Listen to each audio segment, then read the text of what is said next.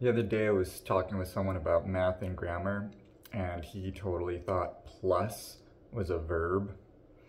Well, it's not. Add is the verb. You can also use some that way. Plus is a conjunction when you use it like and. Plus, it is also an adjective meaning positive, as in +1 versus -1. And in terms like 5 plus 6, it is a preposition. Kids don't learn much grammar these days, not in school, not even the basics, the parts of speech. Who can tell the difference between a noun and a pronoun anymore? Funny thing about nouns is that any noun could be used to refer to anyone or anything.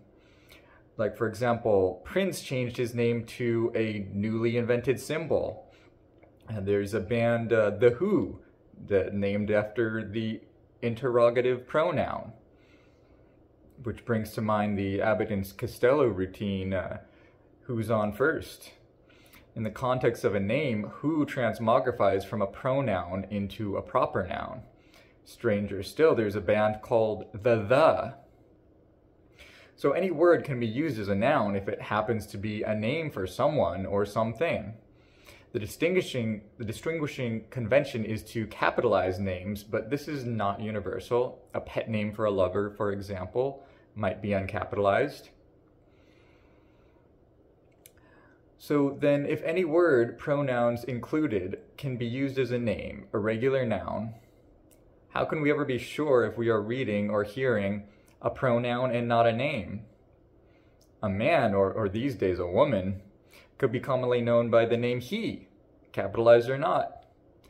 And perhaps he or she also goes by the name him, obfuscating the grammar.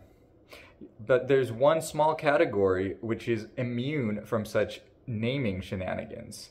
This is the possessive pronouns. In English, the possessive form of a noun must always end with an apostrophe, usually followed by an S, except for the short list of possessive pronouns and pronominal adjectives: my, mine, our, ours, thy, thine, your, yours, his, her, hers, its, their, theirs, and whose. Because of the exception to the apostrophe rule, its, its, with or without an apostrophe, is one of the most ubiquitous errors in English writing. Supposing someone officially had the name my, my, all other pronoun confusion aside, the possessive form would unambiguously be my's, my, apostrophe s. But wait, you say, what if we invent brand new pronouns, complete with new possessive forms? We can't do that, sorry. But isn't that exactly what people have been doing over the past several years? No, they haven't. Although they imagine they have. What they've actually invented are just plain nouns, names. And every time they use one of these names in the possessive form without an apostrophe, they are objectively wrong. And since this apostrophe is the only definitive way to distinguish a pronoun from a noun, it is unsurprising that no one has noticed. Why though? New words are invented all the time. Verbs, adjectives, nouns. What makes pronouns exceptional? To be perfectly clear, consider Merriam-Webster's definition. Any of a small set of words such as I, she, he, you, it, we, or they in a language that are used as substitutes for nouns or noun phrases and whose referents are named or understood in the context. Compare this with the definition of name, a word or phrase that constitutes the distinctive designation of a person or thing.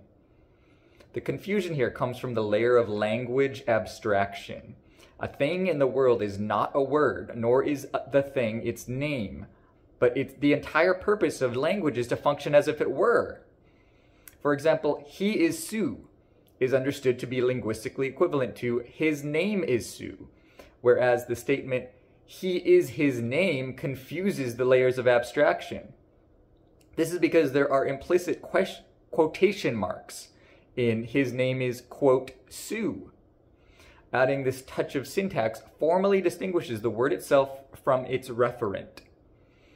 Normally we process these layers without thinking, unless the distinction is highlighted, like in the anomaly, he is his name. We know obviously that a name is a word and that a word is not the same as its referent. In mathematical terminology, a pronoun is a variable. Any word which may fall under the scope of a pronoun is a noun. There are several kinds of pronouns, such as indefinite pronouns like somebody, nothing, someone, everyone. These are impersonal and hence uncontroversial, whereas personal pronouns are, well, personal. Of course, in any instance of language, if it is the reader's choice to take it personally or not, and likewise it is the writer's choice to intend it personally or not. Due to the inherent structure of personal pronouns, there are precisely 3 ways to use them offensively. Number 1, he or she versus it. 1a, calling someone it is at best diminutive and at worst pejorative. 1b, the reversal, however, is not an issue, as a thing is incapable of taking offense. Calling something he or she does not directly insult anyone. Number 2, he or she versus they. 2a, Sam looked at themselves in the mirror and saw their eyes looking back at them. Though this confused approach has become extremely popular, it is obviously a pronominal mismatch, unless we interpret Sam as a group of multiple people.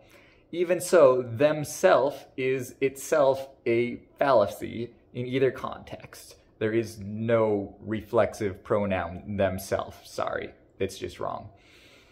The last resort would be to interpret themself and them as names for Sam, in which case their eyes would instead be them's eyes, themselves' eyes, Sam's eyes, or simply his eyes or her eyes, or possibly even its eyes if, for example, Sam is a machine with vision simulating sensors. 2b, I told the boys that he needs to put down his phones and listen to me. Notice that this is the exact same fallacy, just with the plurality reversed. It's clearly wrong because it would indicate that he is either separate from the boys or just one of the boys. Nobody is arguing for such a case of a singular pronoun standing for the plurality. Yet, when the roles are reversed, we are told to abandon concise grammar for the sake of certain political and identitarian ideologies. Well, lastly, the big one, number 3, he versus she. For those of us who have made it past grade school, the childish insult of calling someone by the opposite pronoun shouldn't arouse too much beyond perhaps a smirk and an eye roll. But it's the current year, and pettiness is now a competitive sport. Yes, indeed, the slippery slope of common usage has come a long way, all in the name of progress. Traditionally, going all the way back to Latin roots, in practice, sometimes a masculine pronoun potentially includes in its scope one or more feminine referents. Then in recent history, a narrative developed that this practice is harmful and oppressing women. He or she and he/she were the obvious corrective actions. But many complained that this approach was overly cumbersome. Kind of makes you just want to pick one and go with it, right? And from here, the big transition initiated from one pronominal mismatch to another. Instead of oppressing women by overstepping the logical scope of masculine pronouns, we can overstep the logical scope of they by using it to include everyone individually, thereby stripping us all of both our masculinity and our femininity and oppressing everyone equally. But the oppression doesn't stop there. Diving deep into the depths of hell, people with minimal comprehension of what pronouns actually are and how they operate within a coherent grammar concocted the ingenious idea to redefine what a pronoun is, making it indistinguishable from a name. This way, we're all free to choose our own pronouns, the same way we can choose usernames for our online personas. just with a little extra mental gymnastics and a false pretense of grammatical consistency. Now everyone is empowered to claim victimhood whenever the wrong pronoun is used, especially if no offense is intended. Still, even after having jumped off the cliff altogether into total insanity, we need to go one step further. With everyone hyper-focused on the masculine, feminine, neuter, he, she, it divide, we have overlooked the equally oppressive pronominal issue of number. While those of us who identify as a singular man or woman are represented by he or she, and those who identify as a plurality are represented by they, there is still no personal pronoun for someone who identifies as non-existent. To correct this outrageous hate crime, I hereby coin the term nil pronouns. Sie, subject, zer, object, and most importantly, zers, possessive sans apostrophe. Sie will have zero issues adopting and teaching zer pronouns because they are as easy as she, hers, hers, but with a sie as in zero, further affirming zer identity as non-existent. Now that you've been educated, you can do your part in fighting existential supremacy by acknowledging zer non-existence as stunning and brave. Always be mindful of zer right not to exist, and most importantly, writhe in guilt and shame for what you and your ancestors have perpetuated over countless generations, because that's how equity works.